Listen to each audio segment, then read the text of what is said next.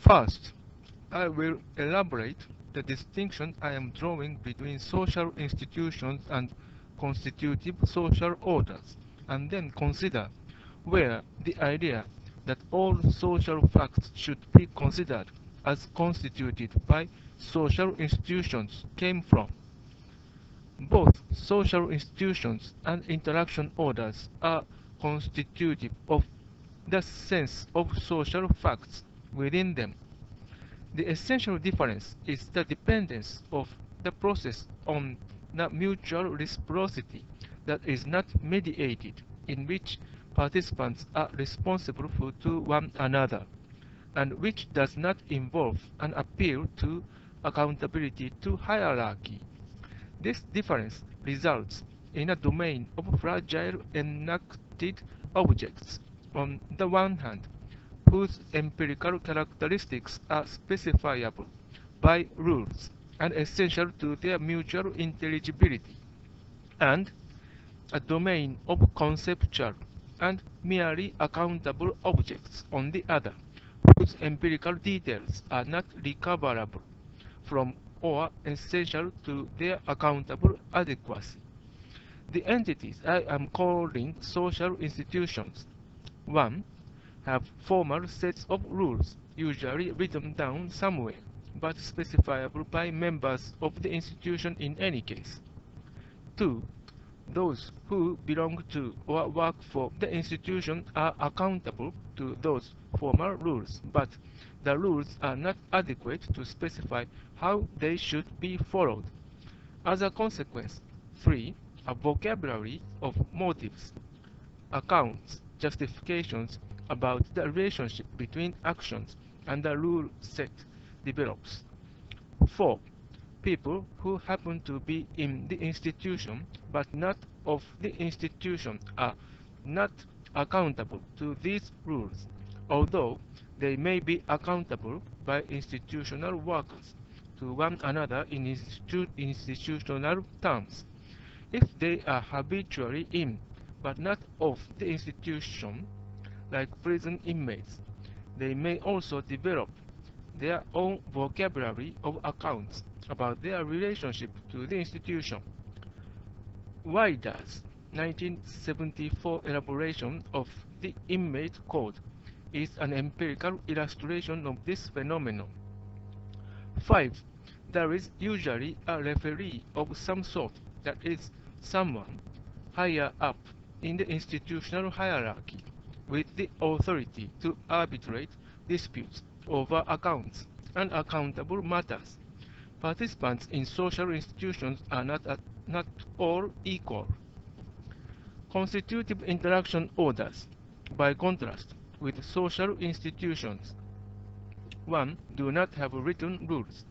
If you ask people who engage in them, they usually cannot specify the rules and will often say that they are not following rules, but there are rules nevertheless.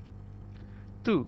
Sometimes constitutive practices are done so often that, like greetings, they seem to have become little routines or rituals. But there are many ways to do these, and their form, content, and context are not often specified as in rituals. Where they are so specified as in ritual greetings of heads of state, they are institutional orders and not constitutive interaction orders. 3. Whereas rituals and institutions have designated presiders or referees, and performers are accountable both to the specifications of the ritual or institution they are engaged in, and to the referee for the adequacy of their performance. In constitutive orders, participants are responsible directly to one another and are expected to repair troubles quickly as and when they occur, using constitutive sequential orders to do so. Accounts are not a preferred way of dealing with such troubles. If troubles occur and are not quickly resolved sequentially, it can be taken as evidence of either a participant's incompetence or lack of commitment. 4. Therefore, constitutive interaction orders do not develop a vocabulary of motive account. A. This is partly because there is no referee to which such an account would appeal. The primary persons to whom participants are responsible are the ones with whom they are directly engaged. B. But it is also because interaction is organized around the probability that difficulties will continually arise in the production of a mutually sustainable order and need constant attending to. Trying to repair these via accounts would involve a continual infinite regress. The rules orient this need. Because of this, there are many ways at every point in a conversation of repairing troubles, without needing to resort to giving an account. 5.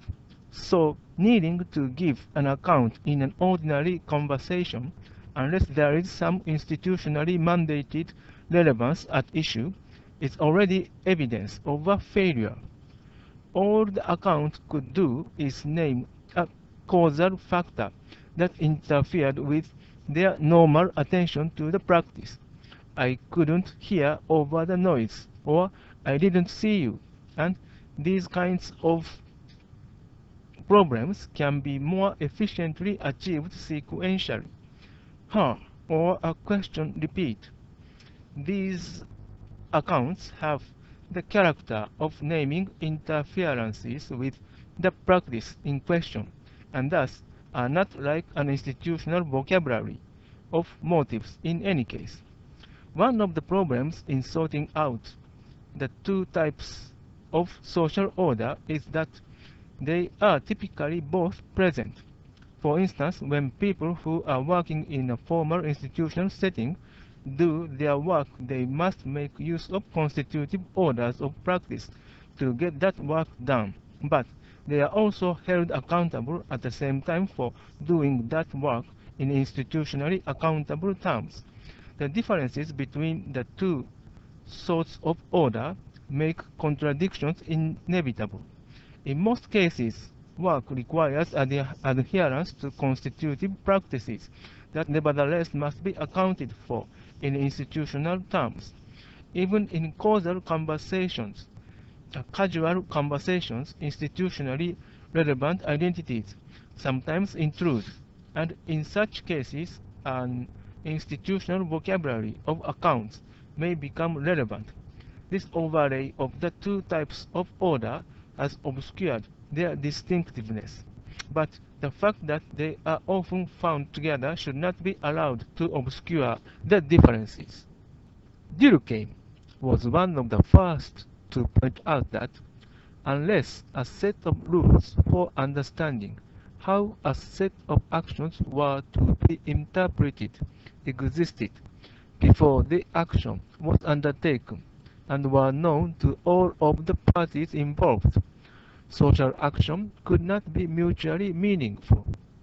He referred to actions that accorded with such pre-existing sets of rules as social institutions. He called the mutual intelligibilities that they made possible social facts and argued that a new discipline of sociology was required to study these social facts. So we might say that the insistence that all social facts must be the result of some relationship to social institutions is Durkheim's contribution to sociology. But it is also the case that Durkheim made an important distinction between types of social facts, and this is where an essential misreading of Durkheim has played an important role in obscuring the distinction he made between two kinds of social order that is relevant to the distinction between social institutions and constitutive orders of interaction. The point of the division of labor in society was to elaborate this distinction between two social orders and their respective social facts, and its relevance for a sociological study of morality in traditional societies, according to Durkheim, in which all members of the group could be constrained by kinship and religious ties to believe in the same things. Social facts of even an ordinary everyday kind could be constituted in relation to social institutions. Evans Pritchard's 1944 study of what he characterized as circular thinking among the Azande is an illustration of this phenomenon. Anything that occurs can be given a mutually intelligible meaning among a group who share the same religious or cultural orientation, assuming it is sufficiently well elaborated. In more highly differentiated modern societies, however, in which the division of labor puts diverse groups of people into constant contact, such traditional ways of constituting mutual intelligibility by convention would no longer work. In such societies, Durkheim argued, some new way of achieving both mutual intelligibility and social solidarity would be required. This new form of solidarity would need to be free from institutional constraint and would require reciprocity and equal exchange to work. Something that could be characterized as justice would become necessary. This was the focus of Durkheim's much misunderstood Book 3 of the Division of Labor on abnormal forms. On this view, modernity could be seen as ushering in a new era in which justice and equality are a requirement for mutual understanding and self, beginning with the shared practices of occupational groups. Durkheim characterized this new order as constitutive and anomie in modern society as a constitutive lack. Unfortunately, Durkheim has been interpreted as having argued that collective representations based on ritual and shared belief are necessary in both traditional and modern social forms, and that social solidarity in modern society has been weakened because we no longer share such collective representations. His argument was much more complicated. Towards the end of the text, Durkheim emphasized the point that while collective sentiments and representations that are based on likeness do become important as the division of labor increases, this is not a problem and does not leave society without moral solidarity. What gives unity to organized societies, he argues, as to all organisms, is the spontaneous consensus of parts. Such is the internal solidarity, which not only is as indispensable as the regulative action of higher centers, but which also is their necessary condition, for they do no more than translate it into another language, and so to speak, consecrate it. Solidarity in the division of labor, according to Durkheim, is a spontaneous process that cannot be produced by constraint. Forms of solidarity based on spontaneous reciprocities of practice, like modern science, and the rules that translate them will take the place of constraint. Because these forms of solidarity are just as collective as the form of social solidarity based on constraint that they replace, it has been a mistake to see modernity as the domain of individualism. Because they misunderstood this aspect of the phenomena, certain moralists have claimed that the division of labor does not produce true solidarity. They have seen in it only particular exchanges, ephemeral combinations without past or future, in which the individual is thrown to his own resources. They have not perceived the slow work of consolidation the network of links, which little by little have been woven and which makes something permanent of organic solidarity. These new social forms are coordinated by networks of rules and reciprocities that ensure consistency in practices. They develop from the bottom up and are only translated by regulation from above. The problem of modernity is that of inhabiting a transition phase in which formal regulations do not adequately translate the constitutive orders of practice that have developed, still trying instead to constrain them. The misinterpretation of this argument is prevalent and problematic. It has led, among other things, to the misconception that Durkheim argues that a lack of formal institutional or legal constraint in modern society leads to anomie. It has led also to interpreting the social problems characterizing the transition to modernity as arising from a lack of social solidarity and the rise of individualism, and attributing that position to Durkheim. Whereas Durkheim argued that these problems are evidence that the transition is not complete. A great nostalgia for lost community characterizes theories of modernity. But collective representations were not the truth, and few of us would want to return to the unjust and unfree social arrangements of the past. The possibility of a conception of truth in any modern sense, as not determined by culture or institution, requires the replacement of collective representations and institutional constraint with spontaneous and constitutive self-organizing practices that are unconstrained by particular institutional beliefs and values. This was Durkheim's point. Contemporary research supporting the claim that constitutive interactional orders provide a foundation for human identity and sense-making give this argument a new set of teeth.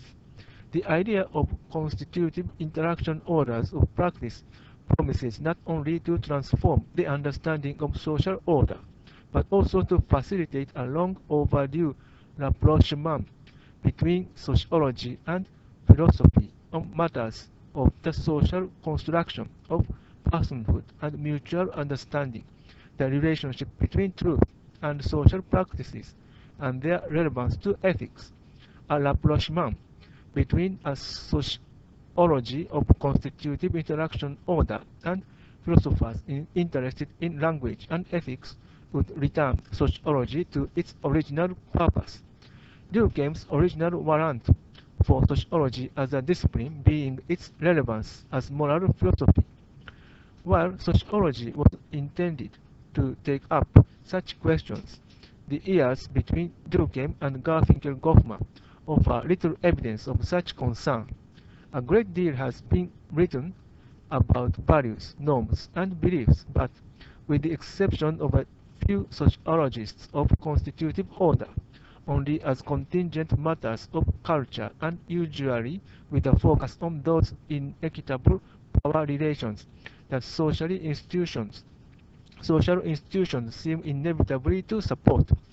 Little attention has been paid to the idea that equality and freedom are also social productions, depending on constitutive social commitment, or that a sociological analysis of the logics of constitutive orders and an examination of their dependence on working consensus reciprocities could shed light on the essential questions of what equality and freedom, justice might look like and how they could be achieved.